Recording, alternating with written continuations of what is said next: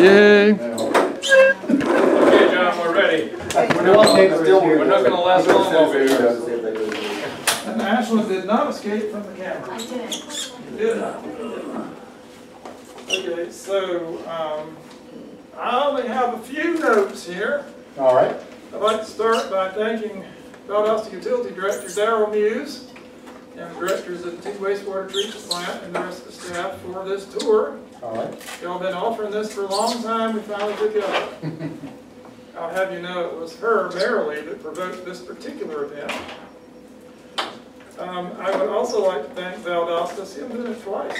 In particular, Scott here, for sending the up-to-date data in a spreadsheet where it's easily accessible of the weekly water testing on the rivers that Valdosta does. And I haven't published the last 2 weeks because you're ahead of me, but it'll get up there. The rest of it is on the web where everybody can see it. And this data demonstrates something that I've been trying to impress on people downstream. It ain't just Valdosta. In fact, last Wednesday, the numbers for fecal coliform were above the state limit at North Valdosta Road and at Georgia 133, which are both upstream from the Withlacoochee Wastewater Treatment Plant. And this is not uncommon. Now, they don't do any measurements farther upstream because, like, they're measuring for their city. So that's why we're starting WWALS, 20 Riverkeepers, starting a water quality testing program. So people in, did we lose the one person from the county downstream? Well, I'll send in the video. People downstream and also Scott Coons, we did invite him, who want to do something about the wastewater situation, if they'd like to assist with that, with the water quality testing program. Somebody got one of those resolution thingies? Anyway, the other thing is we're circulating a resolution to the Georgia Environmental Protection Division to do what Florida and Alabama already do. Director Muse was just showing me Florida does a map of whenever Florida gets a report of a spill, any kind of NPDES pollution spill, they put it on the website the same day. You can sign up for an email list where you get an alert, and they do a map of the last 30 days. So Florida does it, Alabama does it. There is no reason Georgia can't do it. So any organization that would like to sign up on this, for example, our Santa Fe River, just as an example. Yes.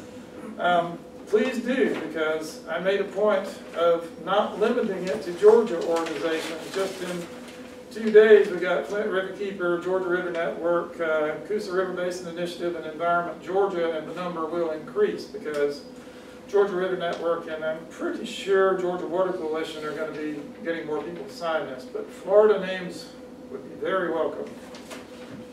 All right, when I say it's not just Valdosta, we know in the last year there have been significant spills from Lowndes County, which very definitely, correct me if I'm wrong here, has a separate sewer system from Valdosta. Yes. Right, and Lowndes County does not have a fancy treatment plant like this. They have a land application system, which is like a couple of thousand feet from the state line.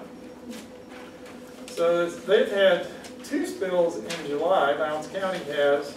Tifton has had 2 significant spills in the last 12 months. And Quitman had a spill during Hurricane Irma. So those are ones that we know of.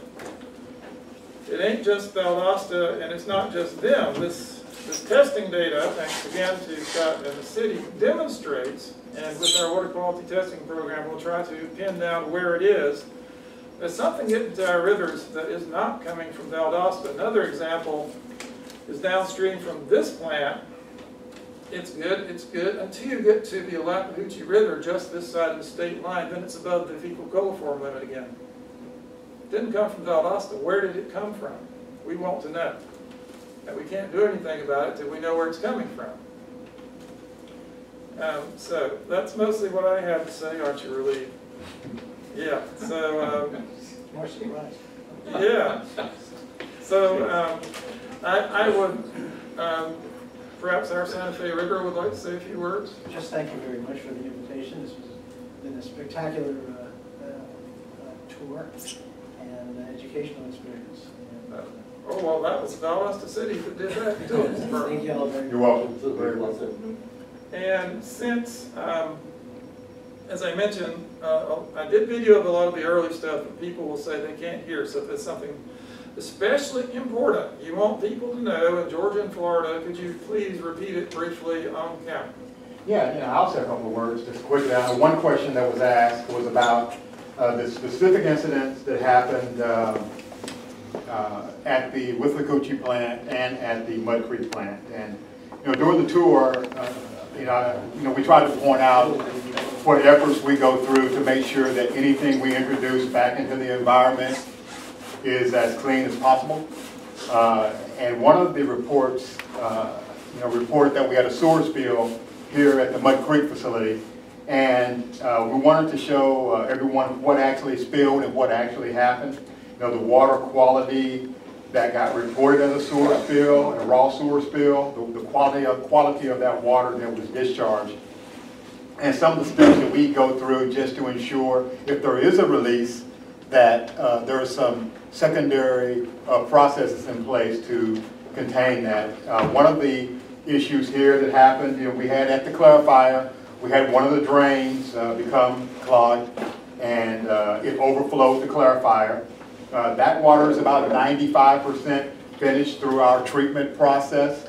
It needs to be filtered and it needs to go through a UV process. The water went into a detention pond, which then was collected underneath the detention pond into a concrete basin and went out through a, from lack of a better scientific term, a drain field that makes its way out to the creek. So, we think that water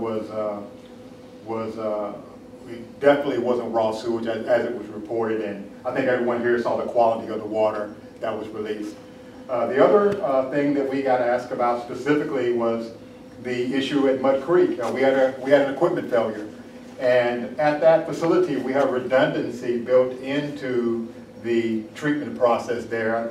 Most of the processes that you saw there, you saw 1, 2, 3, or 4 processes there, and the system. Most of those systems are capable of operating independently. So if one fails, the other one can take on the process and maintain operation. Well, we had a piece of equipment fail. The next piece of equipment did its job. It came online and tried to handle all of the flow. It became lodged and went into a fault mode and caused a sewer overflow at that facility. We put a lot of things in place to make sure that doesn't happen again.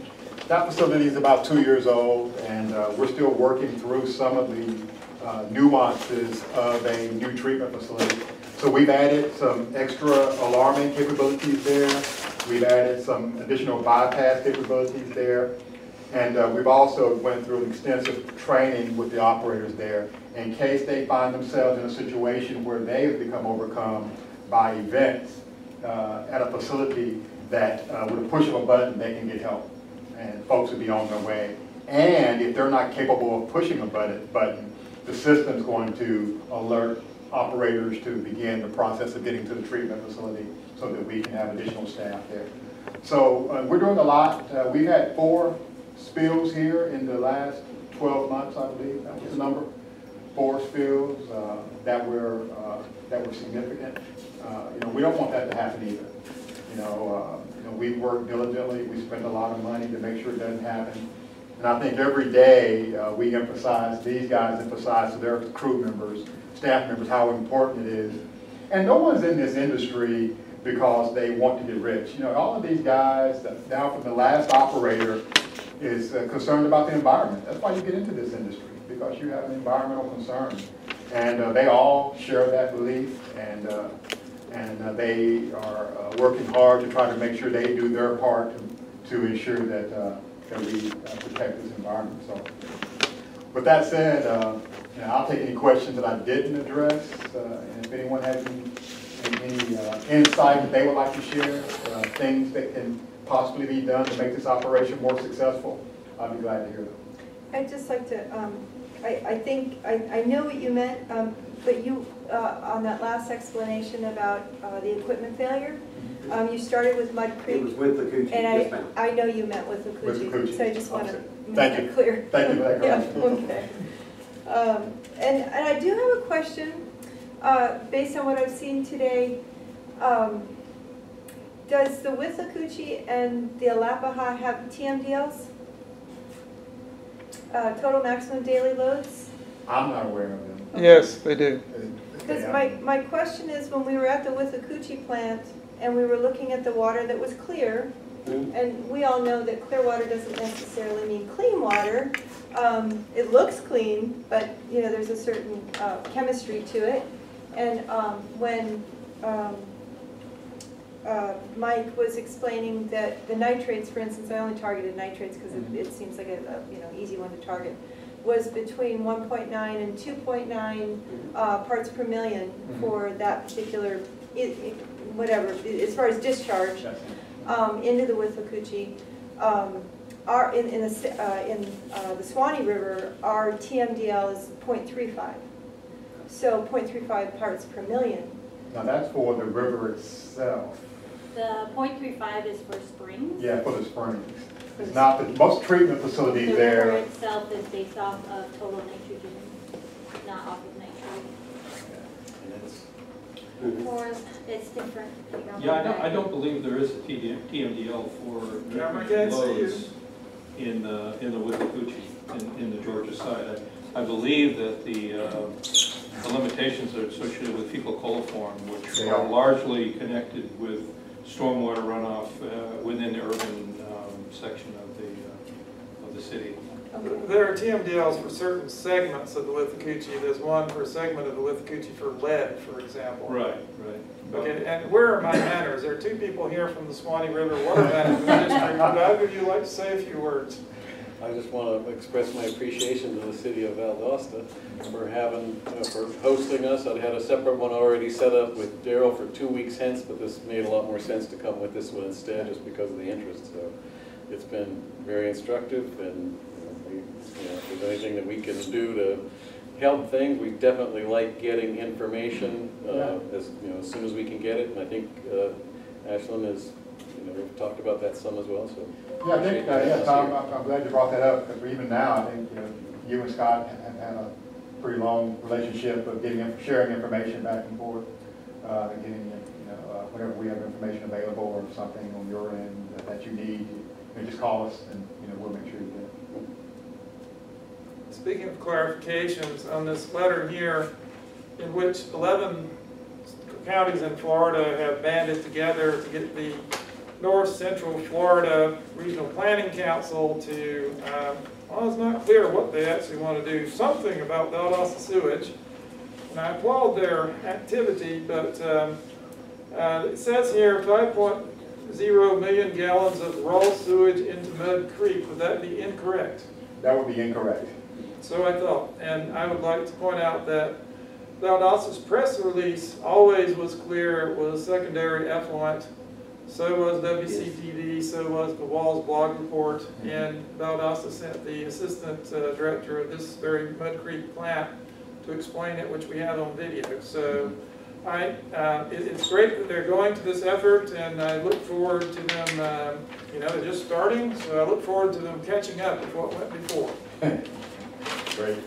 I also would like to thank you very much, because I was involved loosely with the 2015 visit that John had arranged with the wastewater treatment to understand it then. I could only be on phone call, and unfortunately I couldn't hear much. But and then to have this experience really allows me to understand where the problems are, and how hard you all have worked to try and remedy them. I will look at discharges into waterways. Do we do that? Do we do that in Florida? Do we discharge treated effluents into our waterways? I think there's a few in South Florida. In Florida, yes. Yeah. Rejected to the aquifer. Yeah, or We GRU. injected into the I think a aquifer. GRU, they've Yeah. got a deep well injection in Kanapaha, at their Kanapaha facility. They've got another one that goes to Paynes Prairie through the Sweetwater wetland, Mhm. for example. Through a wetland, which is kind of what you have back Well, here. now, but I mean, that's Yes. relatively new. That's It was, pretty new. it was discharging to a treatment plant before, so, you know. But that's Gainesville's an not what's example. causing the fecal coliform. I mean, it seems like that's possibly, Yeah, typically, when it leaves this plant, the fecal out of this plant after UV is zero. It's zero. And actually, like I said, you know, we measure upstream, downstream, and typically, the numbers are higher upstream than they are downstream, typically. Now, there are some instances where that number flips, you know, but, yeah, what's causing it, you know, we all need to find out what the real reason is. I think it's stormwater. Yeah, I suspect it's stormwater, I suspect it's runoff, you know, but, animal husbandry, any, you know. Could be I some think of there was that, a horse farm or something back up, we had discussed that before, just north of Valdosta, we had seen that up there before, but a lot of it is runoff. A Now, lot of- that's right, that's right. Now, one thing that we did, Scott, and prior to me getting here, so I'm not taking credit for it, these guys were doing it before I got here. You know, from time to time, we'll pull a sample of that fecal, and there's a lab in Tennessee we have to send this to determine if it's human. They do DNA testing on it to see if it's human or animal. do you do sucralose testing? And it came back animal, it wasn't human. So, you know, it's been a couple of years since we've done that, Yes, right? sir, it's been probably a year and a half or 2 years, but time to time, we want to be more specific on the numbers we get. Again, we've got a bunch of different sites, a lot of sampling that we do that the state don't require us to do. We just do it to be able to provide information to anybody that wants to come in and say, hey, you know, that way we can show what's coming in the city and what's going out. So again, this is just something that we did to have additional information that the state don't require us to do. We feel that it's better for us that we have this information in case something does happen. Mr. Quarterman, and we had spoke earlier about the water that's coming in upstream. When this water comes in, we have fecal coliform numbers that are really, really high. Right. But, I mean, as far as being able to go back and see where they come from, we don't know. But that's why, at some point, if someone from your organization was to pull a fecal up there and say, well, you know, this comes from you, well, now we've got past information to be able to show that this is not. So that's the reason we have so many locations, we do so much testing, is to provide information to anybody who, you know, wants to come in. Everybody knows the history, but we want to forget that, and we're working hard to move on and go forward and hopefully have no spills. That's what we would like to do. So we're doing that. We're actually started a new fog program, which we're running now with the city to stop some small spills downtown. We've got a lot of working pieces right now. Everything is going really, really well. But it takes time just like everything else, but we're getting there. And I can assure you, everybody's working extremely hard to keep this from happening again. Oh, and the rest of those testing points Scott's gonna have available for us sometime soon as well, if I understand correctly. Yes, Yes. that's some watershed stuff that we're working on. Yep. And WWALS is assembling testing kits. This one doesn't actually have the fecal coliform in it, but we're working on adding that and getting some more kits so we can move along. We've got half a dozen people trained to do the testing, so we're going to start that as soon as we get the kits assembled. It's still working. All right, great. Yeah, Valdosta does a lot of testing, but, you know, they're a city. They're not responsible for far beyond their bounds. And as Sewanee Riverkeeper, you know, the whole basin in both states is our concern. And I'd like to congratulate Sewanee River Water Management District on doing a lot of testing. Try my best. Yes, especially around springs. Ryan's the person who's running that, yeah. Mhm. But there's still some gaps, and as near as we can tell, the big problems are coming from Georgia. Now, we don't know. We're going to try to find out. So we're going to try to fill in some of the gaps from what you're doing, and we're going to do some testing in Georgia that, you know, is beyond what Valdosta is doing. Next. Director Muse, anything else you think we should know? No final words there. I'm glad, I'm glad you guys took the time out of your schedule to come and look to see what we do here. We're proud of where we're headed.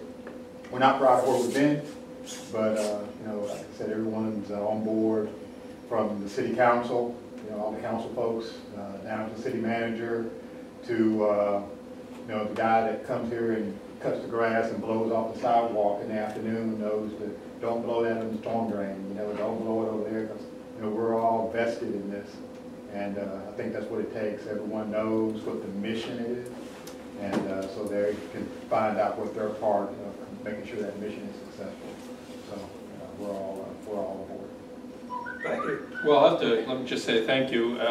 As a long-term Valdosta resident, I'm very happy to see where our tax dollars are going and being well spent, and in a very high-quality, very professional organization here in this end of the city's activities in managing water. So totally impressive and appreciate it. All right, great. And for the water management district, we got a water plant. You guys are welcome to come tour whenever you want to come by. Up every 2 months. All right, thank you. Thank you all.